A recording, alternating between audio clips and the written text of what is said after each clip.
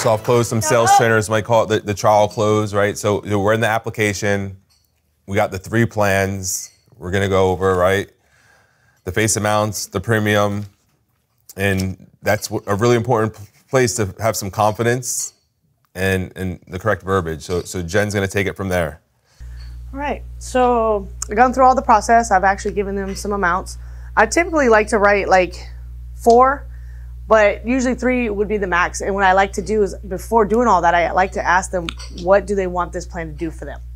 Do they want it to just pay for the funeral service or the cremation? Do they want it to pay for the funeral service, cremation, and leave some money behind? Or do they just want to leave some money behind? Their stuff's all taken. What would you like your plan to do for you?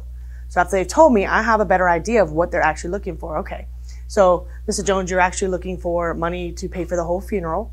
Does your funeral consist of like an open casket, a service?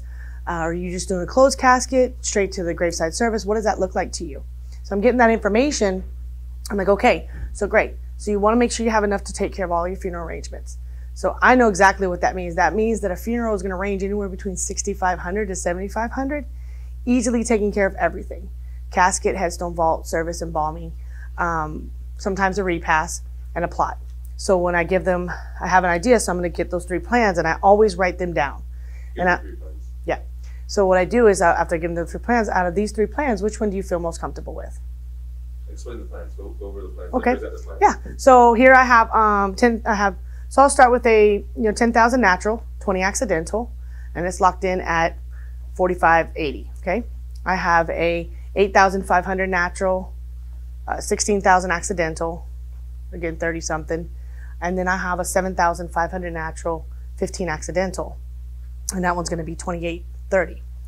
Now this one's going to leave a little bit of money behind because it has, it's a bigger amount. The 8,500 could quite possibly leave a little bit extra change behind, but not a whole lot.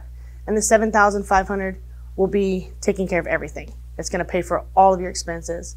And now of these 3 plans, which one do you feel most comfortable with? And I'll just shut up. Don't say nothing. Because the first person that speaks is the one that wins. Loses. I'm sorry. Well, they're going to win because they're going to get a policy.